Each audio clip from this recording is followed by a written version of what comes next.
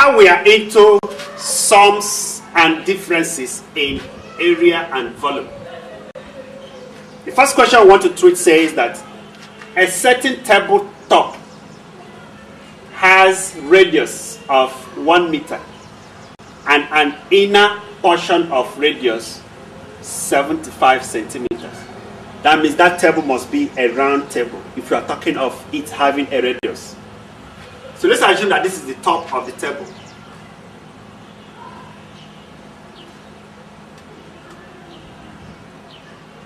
Tabletop, something like this. You find round tabletops most in dining tables. So the tabletop is designed in such a way that there is an inner portion made of glass, while the outer portion is made of wood, according to the question. The question says the inner portion is made of glass, while the outer portion is made of wood. Now, it says that the radius is 1 meter. That means, let's assume that this is the center of the table. From here to here is 1 meter.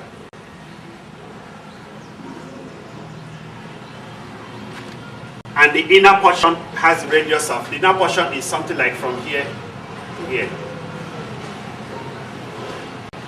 The portion that is made of glass is 75 cm. So this is the illustration of the top of the table. So the question went on and said, if glass costs 2005 per meter squared and wood costs 1005 per meter squared, now we should calculate the cost of the top of the tabletop. Now if you look very close to this, you discover that everything about the question is a meter squared apart from the radius of the inner table. First of all, change this centimeter squared, so these centimeters to meters before you start multiplying. Students used to make the mistake. They'll just multiply out, not minding that this is in centimeters, while this is in meters. They multiply out. At the end of the day, they will try to either leave the answer like that or try to change to centimeters or meters. After they have multiplied, the answer must be wrong. Before you multiply, let all the units you are multiplying be in the same unit. If you want, change the meters to centimeters and multiply, after which change it back to meters.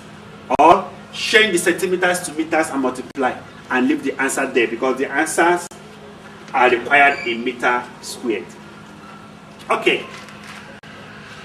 Now, we are going to calculate the area of the glass different and the area of the wood different, after which we add them together. When we calculate the area of the glass, whatever we get, we find its equivalent in naira.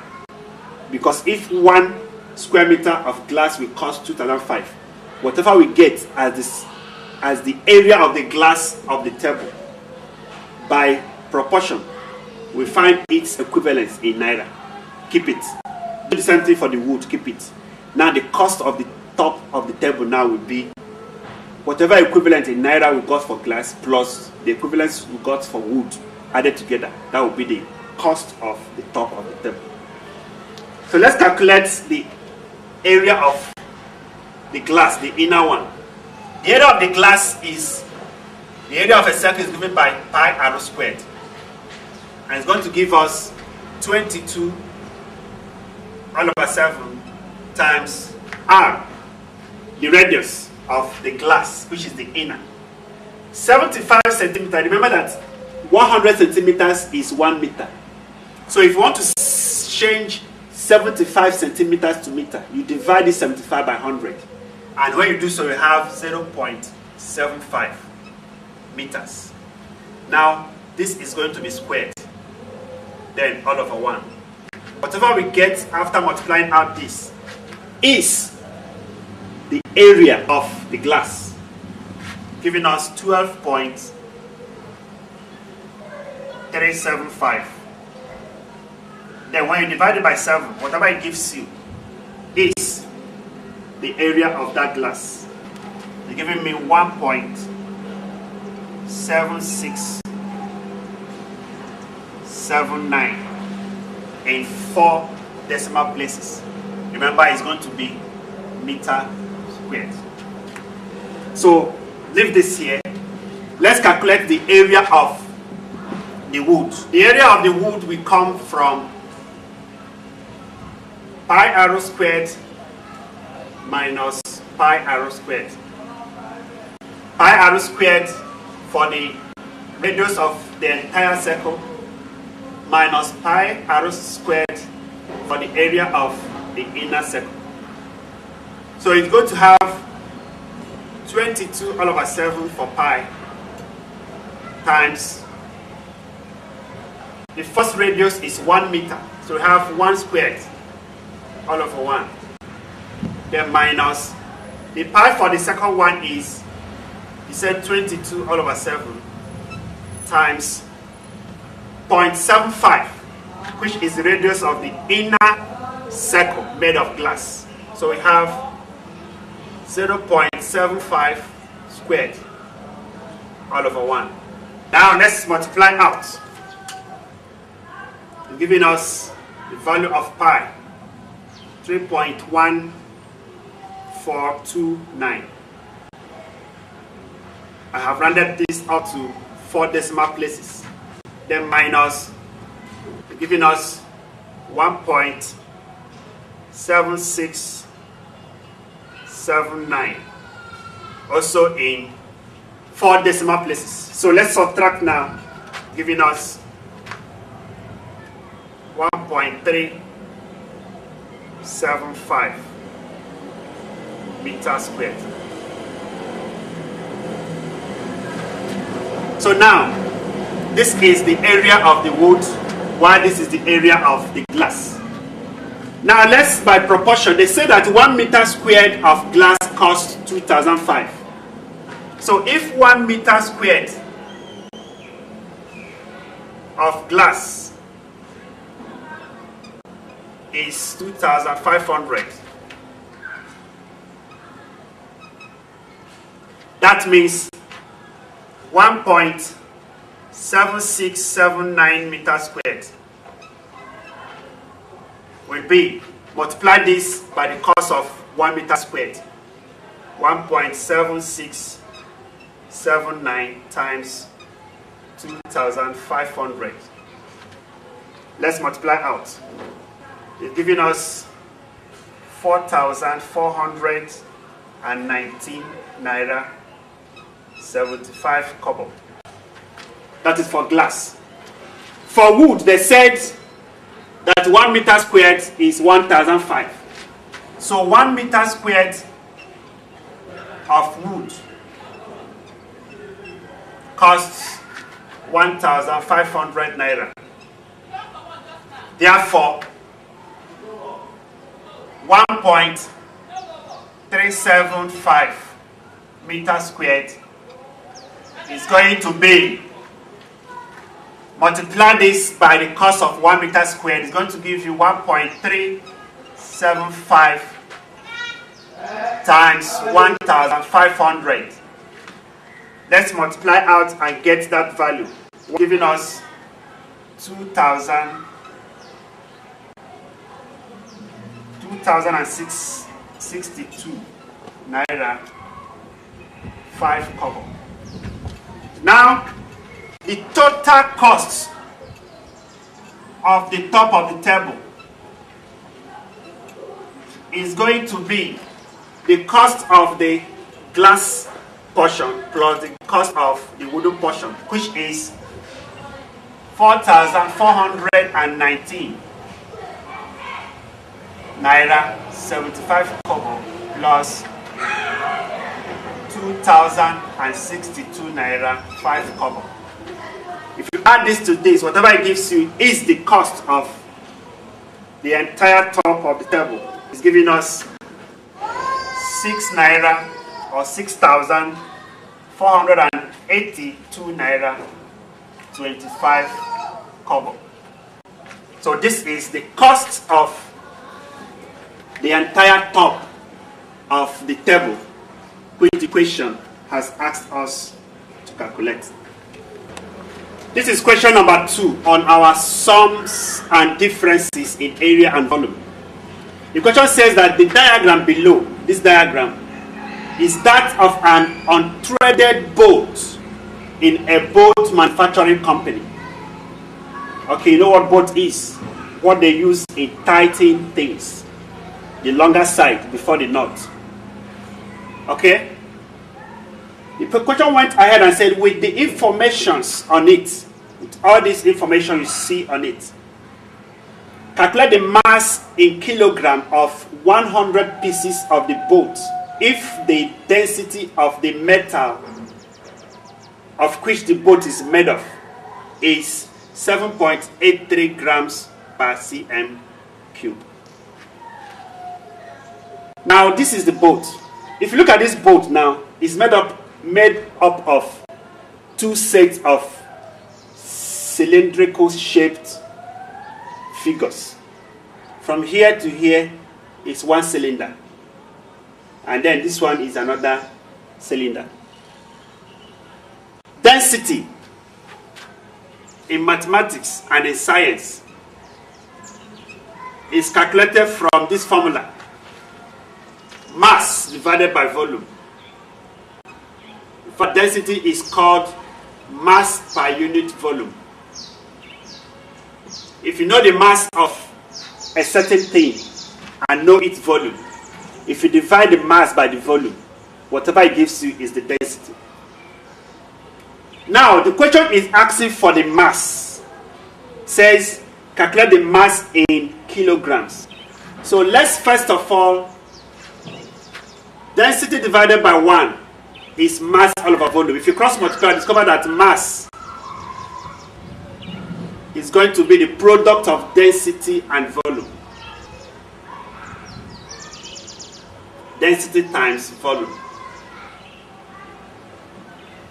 Now we are going to calculate the volume of the boat, which we are going to get from the volume of the 2 cylindrical portions added together. Then when we multiply it with the density that has been given to us, we get the mass. Very simple.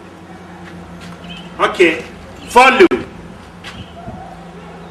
The volume of the boat will be given by the volume of the first cylinder plus the volume of the second cylinder.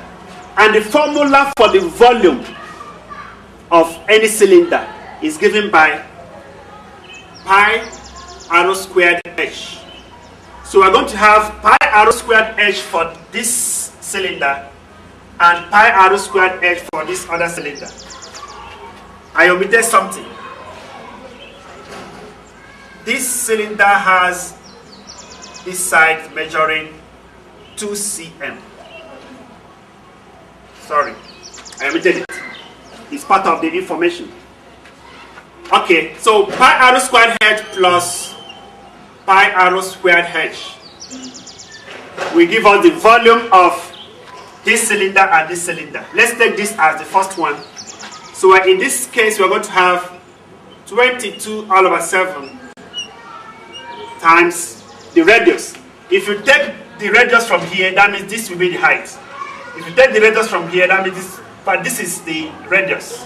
Take the radius from here because this side that is circular in form.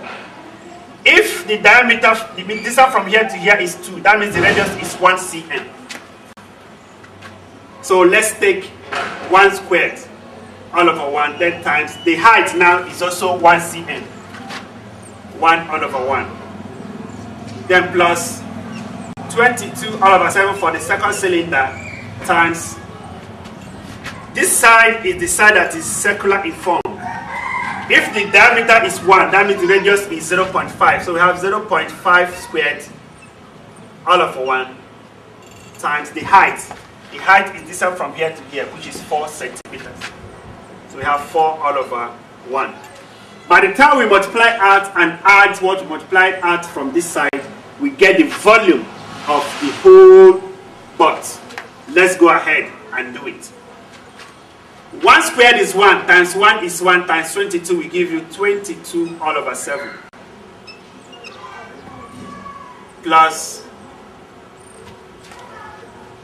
half times half will give you 1 over 4. Yes, 0.25. Then times 4. It's giving me 1. Times 22 will also give me 22 all over 7. These are the values of pi. So in both cases we have pi plus pi. Let's go. We can find this by simple arithmetic. Find the LCM of this and this. 7 divided 7 is 1 plus 22, times 22 will give you 22 plus 7 divided by 7 is 1 times 22 will give you 22. So this is giving us 22 plus 22 is 44 divided by 7. And 44 divided by 7 will give us 6.2857 in 4 decimal places. That is in volume. It's going to be in cm cube. Now that you have calculated the volume, if you multiply it to the density given, it will give you the mass of one of the bolts. So let's take mass is equal to density times volume. Density was given in the equation to be 7.83 grams per cm cube. That's 7.83 times the volume we calculated now, which is 7.83 times 6.2857. It's giving us 49.217 in 3 decimal places. So this is the mass. This is going to be grams. This is the mass of one of the bolts. So if this is mass of one of the bolts, remember the question says we should calculate in kilograms the mass of 100 pieces. If the mass of one of the bolts is 49.217 grams, that means mass for 100. For 100 pieces is going to be 49.217 times 100. This will give us 41. Just move these decimal places through 2 digits. You now have 4921.7 grams. Okay, we have not finished. The next thing we are going to do, this is the mass of 100 pieces of that bolt, but the questionnaire said we should give the answer in kilograms. You know that 1,000 grams is equal to 1 kilogram. Therefore 4921.9 grams is going to be, just divide this by 1,000. Move the decimal place through the left across 3 digits. So you are going to have 4.9219 kilograms. So this is the mass of 100 pieces of that bolt in the company that is untreaded in kilograms.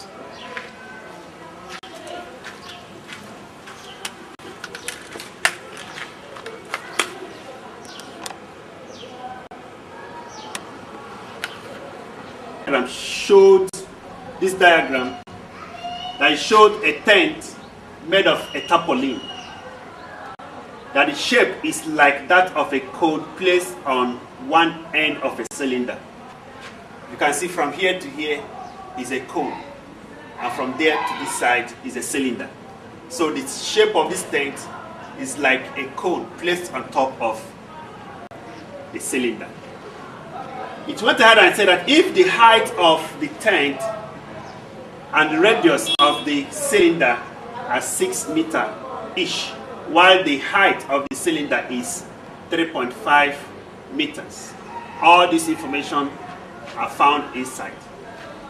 We are interested in what they want us to find. They always tell us to find something. They will keep losing things and tell us to keep finding it. No problem.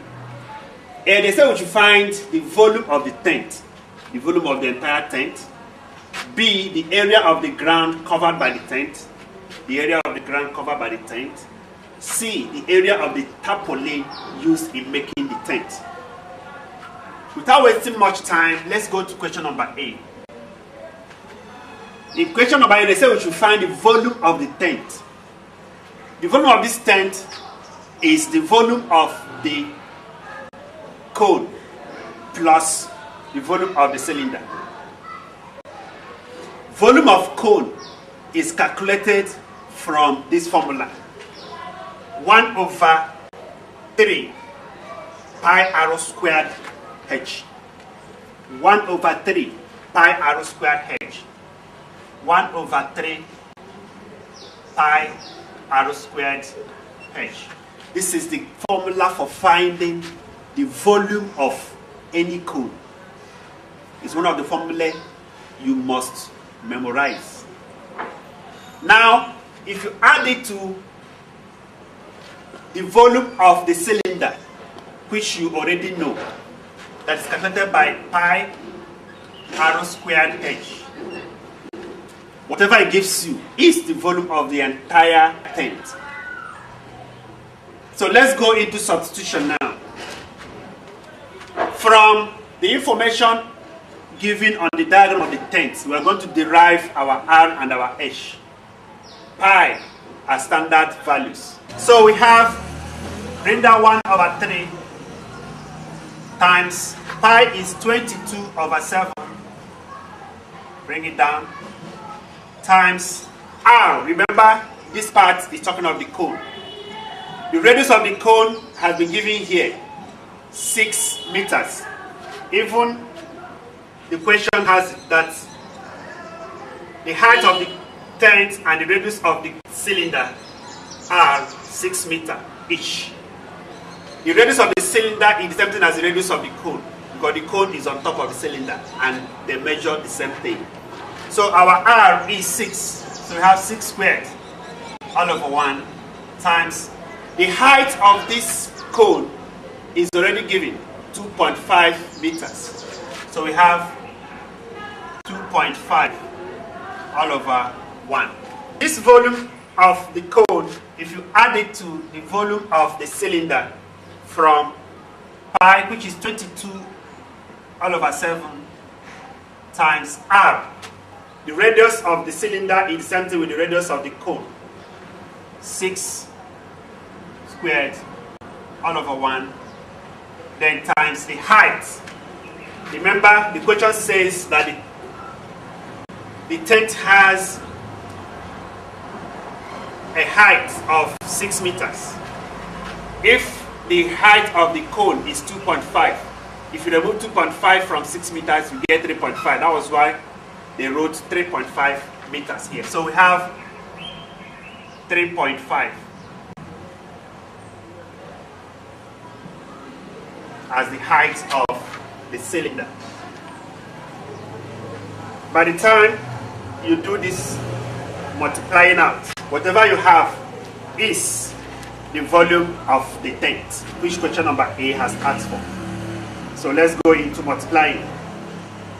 Start from 6 squared. 6 squared is 36. 36 times 2.5. 2.5 times 22 is giving me 1 I have to continue here. Okay, let's see a space here. 1980. All over 3 times 7 is 21. Then plus, let's multiply out this. 6 squared is 36. So we have 36 times 3.5 times 22. It's giving us 2772 divided by, in this case, only 7. So let's transfer this to a decimal and transfer this to a decimal so we can add them together. Transferring it to a decimal means 1980 divided by 21. This one is giving us, so this is going to be what I'm just managing our space. 94.2857 in 4 decimal places. Now plus, let's also transfer this to decimal. 2772 divided by 7, 396. 396. So if we add this and this, it's going to give us 396 plus 94.2857. It's giving us 490.2857 meter cube. Remember, we are talking of volume. So that is the volume of the tent, which we calculated from the volume of the cone plus the volume of the cylinder. Now let's go to the B part of the question. The B part of the question says we should find the area of ground covered by the tent. The area of the ground covered by the tent is the base of this cylinder. So the area of the circle of the base of this cylinder is the area of ground covered by the tent. We are going to get that area from area of a circle, which is calculated from pi r squared. So the pi r squared now is going to be 22 all over 7, which is pi times r. R is the radius of this cylinder, which is giving us 6 squared. So we're going to have 22 times 36. 6 squared is 36 divided by 7. Whatever we have here is the area of ground that the tent has covered. 22 times 36 is giving us 792 divided by 7. We have 113.1429 meter squared. We're talking of area. So this is the area of the tent that covers the ground. Now the last question is question number C. Before we could do question number C, we have to clean off question number A and B, because question number C is very, very broad. Now let's tackle question number C, as I have cleaned off question number A and B to have a space for it. Question number C said I should find the area of the tarpaulin used in making the tent. The area of the tarpaulin used in making the tent is the area of the cone plus the area of the cylinder. It's a very small, simple thing.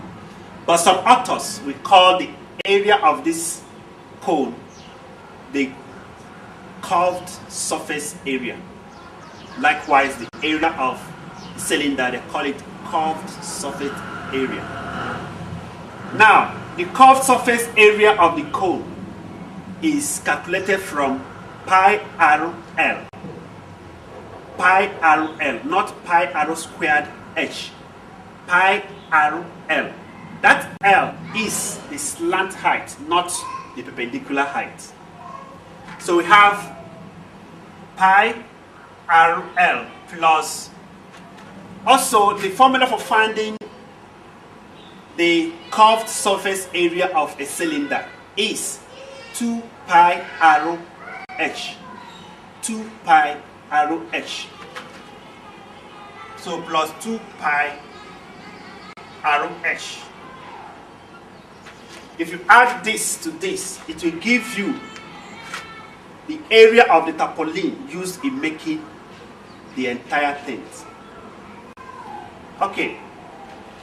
Pi remains 22 all over 7 times r, the radius of the circle of the cone, which is 6 meters. So we have 6 all over 1 times L, the slant height. The slant height. That is where the job is now. All over 1. We are going to find the value of this slant height using our Pythagoras theorem.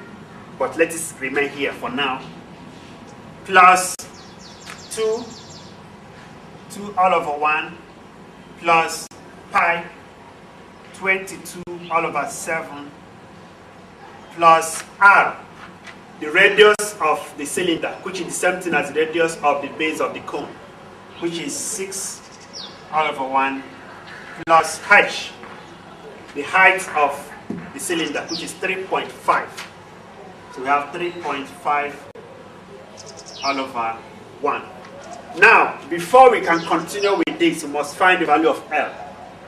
And the value of L, if you look at this cone is already divided into 2 equal right-angled triangles. In a case that the slant height, which the equation is asking for, is the hypotenuse of the right-angled triangle. And in Pythagoras theorem, the square of the hypotenuse is equal to the sum of the square of the other 2 sides. That means we have that L squared, the hypotenuse squared, is equal to, from this diagram, this side is measuring 2.5. So 2.5 squared plus this side is 6 squared. So whatever you get by multiplying out this is the value of L squared. Then this each square root will not give you the value of L. So let's just multiply out 2.5 times 2.5. It's giving us 6.25. Then plus 36. 6 squared is 36. So add 2 of them together. Plus 36. What you have here is 42.25. If L squared is 42.25, if you take the square root of both sides, the square root of L squared is L. Then the square root of 42.25 you can find in your calculator. Whatever it gives you is the value of L. Give me 6.5. 6.5 meters. Remember, we are talking of just a side. So we are going to use 6.5 to substitute the value of L so that we can have our question completed. Now we must continue here now. What we now have here now is, let's go straight and multiply because we don't have enough space. 22 times 6 times 6.5, which is L. Let's know what the value is. It's giving us 858. Then divided by 7 times 1 times 1, which is 7. If you add it to 2 times 22, which is 44. 44 times 6 then times 3.5 is giving me 924 all over 7 times 1 times 1 times 1, which is 7. So we can now find the value of this plus this either by our arithmetic. The sum of this and this is 7.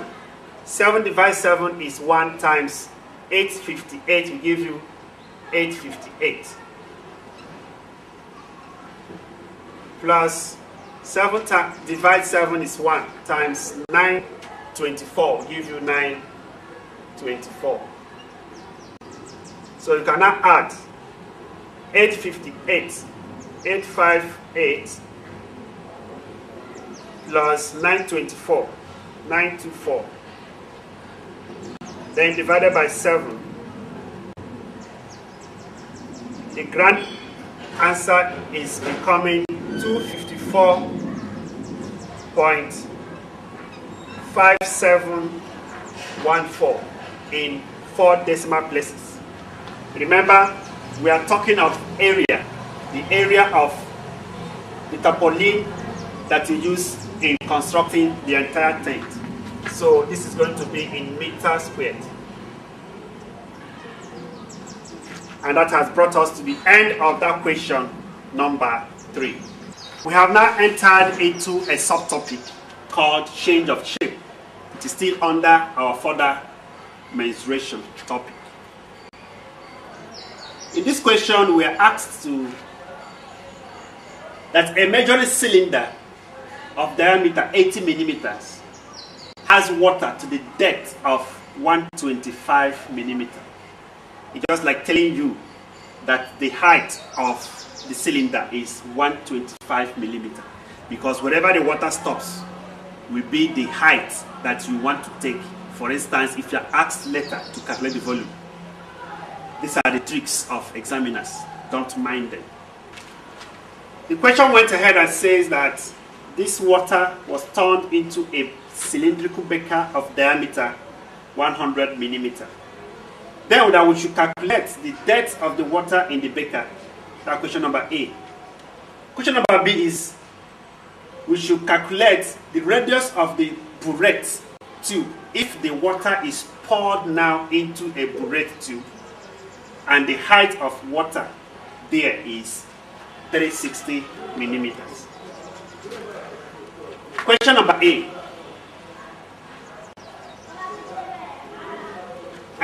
From a measuring cylinder of diameter 80 meters that has water to the depth of 125. This water was turned into another cylindrical beaker of diameter 100 millimeters. That means the volume of the first cylinder will be equal to the volume of the second cylinder. It's just that. It's from there that you are going to calculate this depth of water in the new beaker.